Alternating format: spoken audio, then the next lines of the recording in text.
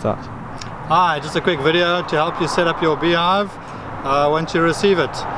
Basically what will happen is you'll receive it with the legs folded up. They need to come off and then installed with a 13 spanner. You can use a socket spanner or a conventional spanner. Then what you need to do is find an ideal location. The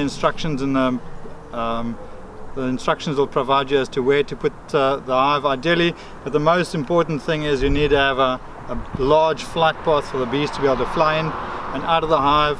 We're looking at about 3 or 4 meters of swoop area where they can swoop into the hive with the entrance holes pointing outwards.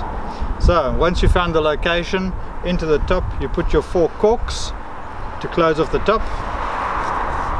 Then you take your wood chip and you put it in the hive and you make sure that it fills up as far as it'll go without blocking the entrance holes. Once you've done that, the plastic packet can be disposed of.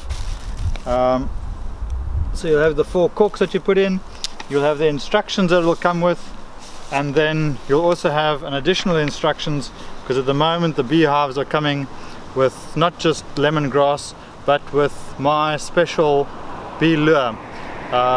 You'll see that it'll separate quite quickly. What you need to do is give it a good shake. On the initial installation you need to give 2 good squirts on the inside, 2 good squirts on the inside, 1 or 2 squirts on the entrance holes, and then 1 into the air. That needs to be repeated once a month to once every 2 months during the swarm season, which is about from February until April, and then once a week just come out to the hive and just give 1 squirt into the air. That'll then carry with the wind and attract a swarm.